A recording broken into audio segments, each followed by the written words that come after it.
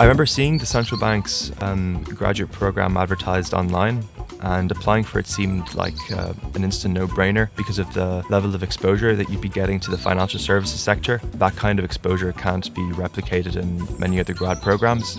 One piece of advice I'd give to people thinking of applying for the graduate program is to not be afraid to show your enthusiasm. I think it could go a long way, not only during the recruitment process, but also while you're on the job.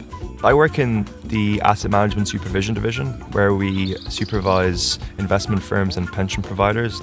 My day-to-day would involve attending meetings with different heads of the firms. In addition, there's also the more quantitative element of my work, where I'd review financial returns.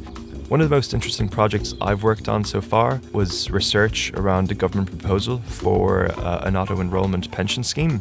You definitely feel like you make a difference working at the central bank, because no matter what division you're working in, you're all contributing to the same mission, which is to safeguard the monetary and financial system, ultimately working in the public interest. And I think that kind of work gives a great deal of meaning.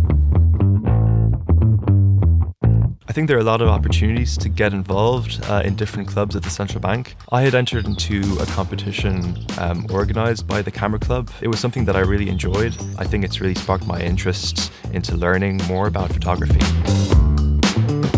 Since I've started working from home, the manner in which I work has definitely changed a lot. You're not in the constant presence of your colleagues. That obviously poses some challenges. However, we have good infrastructure to keep up that level of communication. I'm ready to start the day, and I'm going to take you along with me to what used to be the storage room, but what is now my office. So you have on my desk the laptop, an adjustable monitor, a keyboard, a mouse, a headset, and the chair, of course. All that which is provided by the central bank.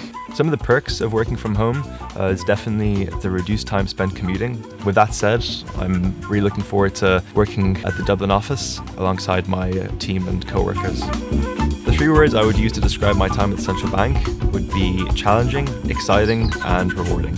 My name is Mark McCarthy, and I believe I make a difference working for the Central Bank of Ireland.